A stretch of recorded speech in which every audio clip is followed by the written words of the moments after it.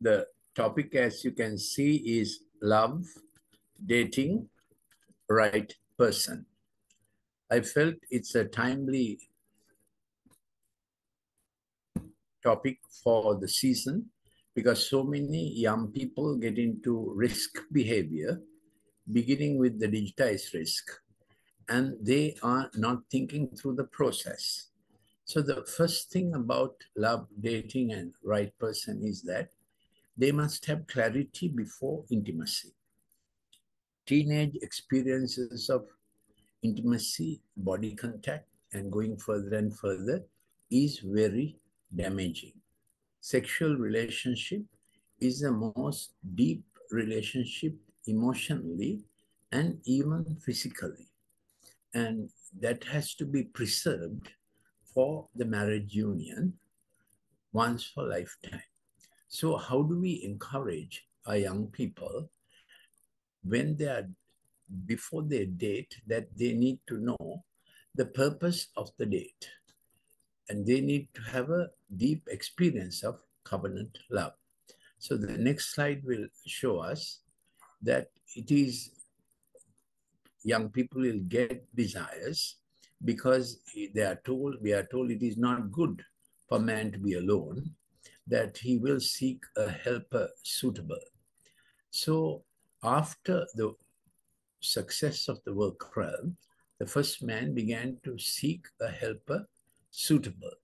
And the two together, they get together in order to create, after their image and understanding, the next generation. So that's an important part of the marital relationship. Therefore, the love, dating, right person choice cannot be divorced from the consequences that must follow to be fruitful, to multiply, to fill and fulfill all your potential in life.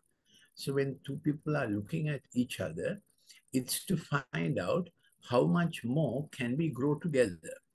So it is important to look at the foundation of the one whom you are seeking. If not, the paraphernalia on the surface can look very attractive without looking at the foundation. So again, we emphasize the slogan: clarity first, intimacy much after. You can say this to yourself. You can practice saying this to your kids. Clarity first, intimacy much after. I'm Dr.Laith Mendis. I have done many, many lectures on the brain-screen balance and how every child needs to achieve his or her curricular potential.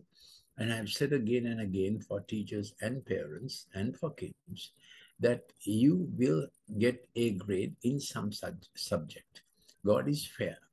Each child has a brain tract or a combination of brain tracts that will make them achieve their best potential and even a grade in a given subject. Some may do it with science and math. Others will do it with languages.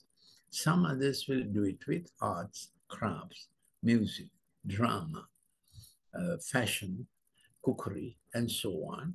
So it would be good to think of all these vocational aspects also. Hospitality, when a child is grooming up, certainly when they're going through O-level, they need to know what fields are available to them rather than feeling I failed in this thing that my parents insisted on doing. So that's a different subject. But as we are approaching a very deep subject, it's good to keep the other parallel tracks of the child's own sense of achievement. Yes. On another broadcast, I was just doing a subject about debt exaction, debt extraction. We must never speak the language of not enough. We may have a perfectionist nature that we tell ourselves not enough, that I'm exacting a debt from myself. I can convey that to my children, my spouse. I can convey that in other relationships. Not enough, rather than well done, good reward, appreciation. So please keep a check on this debt extraction, debt exaction nature that might come into play. So we want to get on to the slide that explains to us the clarity, much before intimacy. First, clarity comes from our own desire. I call it the height. It is important. Impulse is not everything. Impulse alone cannot sustain love. Impulse needs consistency. We need the slides to move to clarity as the height. So that's where it begins. Clarity as the height. The second thing is when you know your heart, it's not only feelings, feelings are important. What else should accompany feelings? So that feelings will go into your desire. That's okay. We are made with feelings. That feelings, let's say, is the height. Then the second one is the width. Width is what is your immediate community saying about this? Your mom and dad, your true friends, close friends, your spiritual counselors and fellowship people. So you must, the width of the decision, broad basing it, stability of the decision about this person comes from a broader relationship you have already had. If the dating proposition, a person you are looking at is going to isolate you from your present relationships, that's not a good choice. So you must understand you are a sum total of your present relationships and do not enter a relationship that demands isolation from your present relationship. So the width of the relationship coming from your present community and their approval, their opinion, they will give you good understanding of where to meet, where not to meet. And you need a few close friends to have a discussion after your first meeting so that you don't go too far into this without others giving their considered opinion, others who have been close to you. So we want to get into the third aspect of clarity, comes from depth. Desire is the height, the community opinion is the width. Can we get to the slide that shows depth of is opportunity? So how well this can work out in the long term. For instance, if you are just meeting this person and he's going to be abroad ever after, obviously that is not a good proposition because there's no opportunity for you to grow together. So that the first dimension, we will look at Proverbs, good advice in the Proverbs. Yes, we are looking at priorities. First, consider clarity of desire. It is good to want to be married. In fact, according to God's idea, desire itself is good. It comes at a time when you are ready to marry. You can't think of a dating partner before you are ready to marry. So this would be that you have done your school studies, that you have entered a vocation. That's how the right time comes for dating. Later, we will look at the right person. So he who finds a wife finds a good thing, obtains favor from the Lord. So work on the basis that God will show favor. If it's something that he cannot show favor, then you are on a dangerous track and it's a dangerous experiment. An excellent wife who can find, she's far more precious than jewels. So look for excellency, not somehow make do. Let it be a very good fit. Later, we are going to look at the tree example. You have grown as a good tree. He or she has grown as a good tree. Now this comes, this unique, miraculous experience of the two trees coming together to do better than you could have done by yourself. That's the important thing. So no point sacrificing the good you have attained up to now by uniting with a bad tree whose fruit does not look good at the present moment. So it is good to look for a worthy partner and good that sense of it's a good proposition must be with you. Next slide. So attraction is not enough. Attraction is okay, but you have to balance it with other factors. Yes, this is about attraction. We want to take in God's word also and consider we are looking for God in one another and a future together in which each grows. Then there's a good term called the kinsman redeemer, where the closest friend, this one whom you're dating, improves you and you improve him or her. So it's from day one, it must be an improvement. Yes, mistakes can happen. Then you watch out for that very important sign, how soon they will say sorry. That will be a lifelong thing. People will make mistakes, but count the time the person will say sorry or whether he or she will put the blame back on you. That's a very important first signpost whether this will work. Next slide. So the first dimension of clarity is our own desire. Do I want to go ahead with this? I'm convinced that my desire pleases God. He wants a relationship like this. Next slide. The second dimension of clarity is how we have contacted our community, our close friends, our mom and dad, our spiritual counselors. They all agreeing together so we will not enter into a relationship that estranges us from other valid, vital relationships that have contributed to our life. You can skip some more slides and get to opportunity. Slide on opportunity.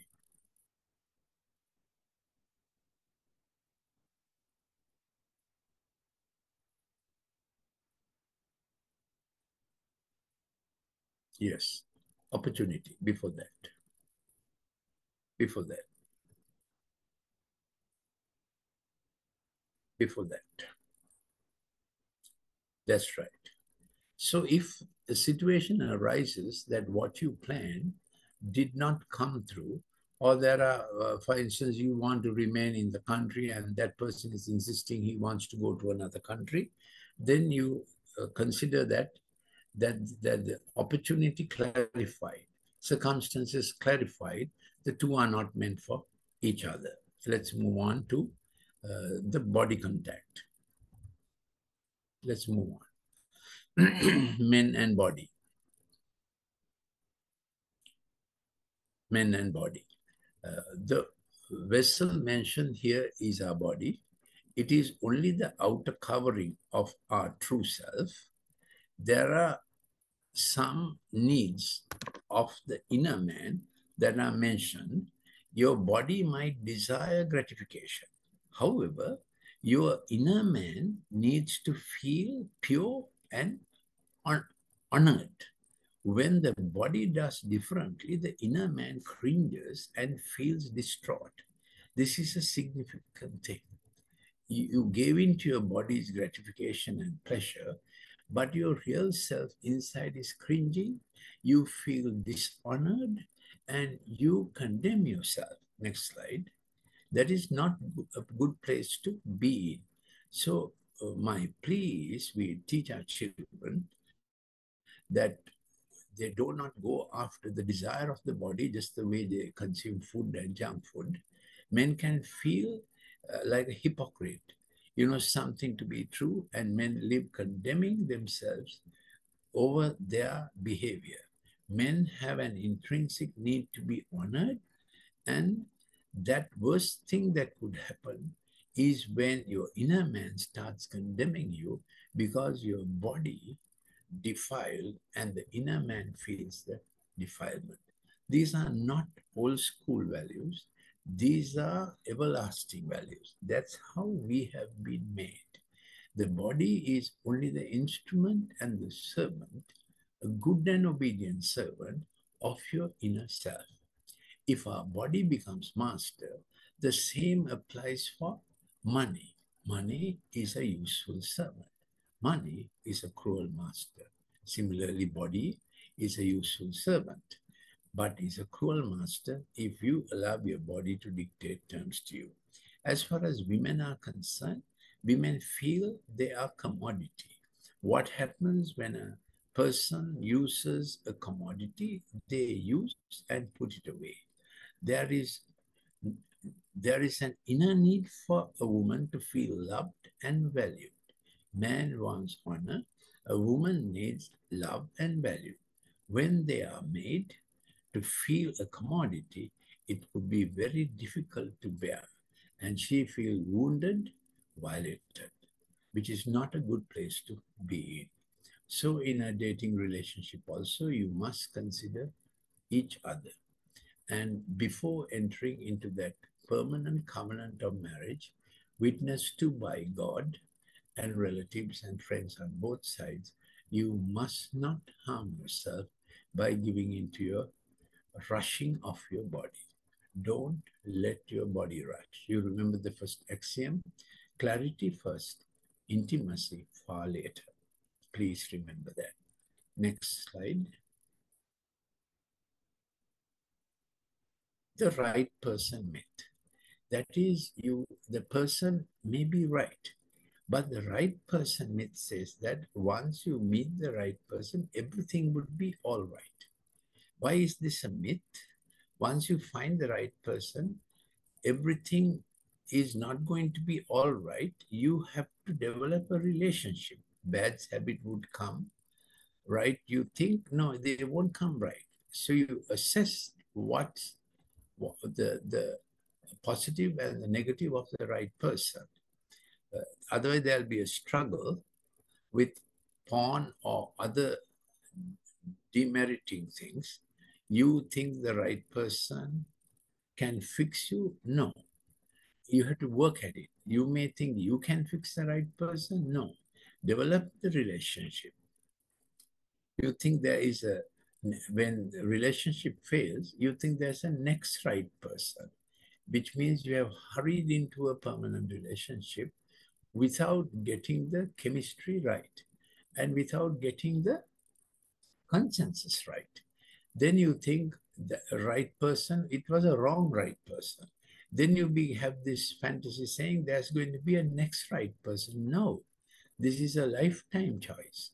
That first time choice of dating and agreeing is a lifetime choice. It's like that. Otherwise, it will be a string of many times the next right person is a myth. The right person that you chose with clarity of desire, clarity of community opinion, and clarity of opportunity, and clarity of foundations meeting together, clarity of two trees meeting together. When you have gone through all that, the right person is ready and right in a relationship to tie the knot, to enter into the permanent covenant. So failing in love only requires an impulse. Falling in love only requires an impulse. Staying in love requires much more. We agree on that. So this is the right person. Next slide. A good tree does not bear bad fruit, nor does a bad tree bear good fruit. For every tree is known by its own fruit. For men do not gather figs from thorns, nor do they gather grapes from a bramble. Don't judge the other, but improve each other in the relationships. How does the person become right? In the relationship, as you understand each other, contribute to each other, build up each other, forgive each other, and your foundations meet. Not only what is above the foundation, curves, handsome, intellect, not only those. The foundations must meet. That's about character. Next slide. Second myth is just because you promise that everything will be all right, promise must be followed by the preparation. This myth says that if you want a satisfying relationship, all you need to do is to make a promise. A promise replaces the need for preparation. That shouldn't be so. Promises are no substitute for preparation. In every area we know this is true. When you make a promise, you must prepare. Medicine, sports, economics, politics. You cannot achieve high grades just because you promise to get good results. You have to work at good results. Little more about the myth too of promise. Yes, promise is a good thing, but to be followed by a rigorous preparation for this very earnest promise you made. The next slide is, when you're accountable but not capable, you will be miserable. So when you have said, yes, I do, the promise is made, you are accountable. No cricket coach would allow you to be in the team just because you promise to play well next time. You have to put in a lot of practice. You have to get over the bad stroke that got you out cheaply. You do not promise to win. You have to practice to win. Shall we say together? You do not promise to win. You have to practice to win. So I do means I can. I'm willing. I'm happy to. However, I do does not make you capable. Saying it does not make you capable, but makes you accountable. So when you're accountable, not capable, you will be miserable. So promise leads you to a time of preparation. So your dating is a time of preparation towards that excellent goal. Mark of the price of a happy, fruitful, loyal, life-lasting marriage relationship. That's the mark. Don't pitch it any short saying there would be a next right person. No, you have to make this right through relationships and preparation. Yes, next one. So we build together on the foundation. When looking for a marriage partner, what is most important is not the promise, but also building the house on a firm foundation. So please consider the foundation of each one. I think we have gone through enough. And one more about the two trees coming together and helping each other to bear fruit. And you grow together, dig your roots deeper into relationship and your branches in every season, bringing forth good fruit. And when wall comes up, you, with the strength of two together, you arise above the wall and you grow branches.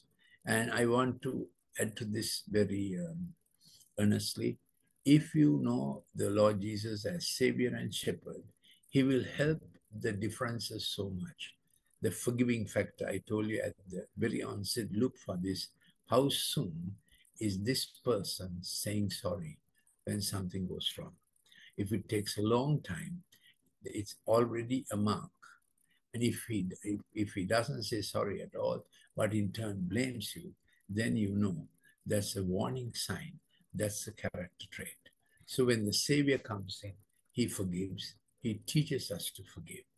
He changes our nature, and those places where we fall short, gone crooked, going astray, and lost the mark, so to say, He restores. That's why there is a Savior. Thank you for listening. If you need this, what's this slide preparation, I can send it to you. Please send a WhatsApp to 074 211 5011. If you want a counseling session for your children or the parents together, you can contact my secretary. It's free of cost. 077 151 2801. Thank you for listening. I trust this helped you.